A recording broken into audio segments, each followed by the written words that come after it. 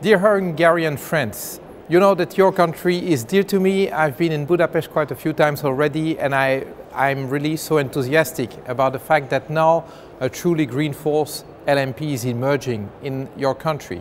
You know, Hungarians, like all Europeans and all citizens of this world, are faced with really tough challenges. I mean, climate change is of course a big one, but this is not the only one. We are facing the limits of this planet in terms of resources all over the place. We have the challenge of social justice that we need to face. I mean, come to think of it, 16% of EU inhabitants are below the poverty level, and that's within the borders of the EU. This is also a challenge that we need to face. And there's a food crisis and so many others.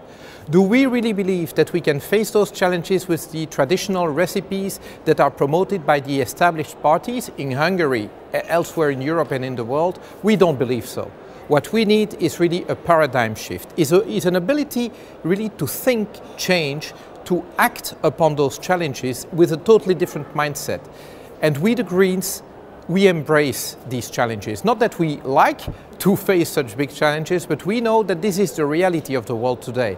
And so what we want to do is to look at the reality with new eyes, with also a new energy. We see that as opportunity and not just as a threat to our usual lifestyle, and we hate to change and we don't want to see that. We are embracing that, and we really want to make change happen. And by the way, we want Europe to be leading in that change so that Europe finds its right contribution and its right place on the planet.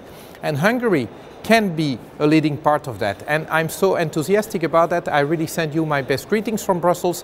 We wait for you in the European Parliament in 2014. And meanwhile, you have a number of battles that you need to wage within Hungary to really transform Hungarian society. We know the democratic challenges that you're facing in Hungary. It's not easy for a new coming party, for new ideas to get across to the Hungarian population. We know how your system is really blocked from all sides, but we also know that you have the resources and creativity to really get it across. Thank you.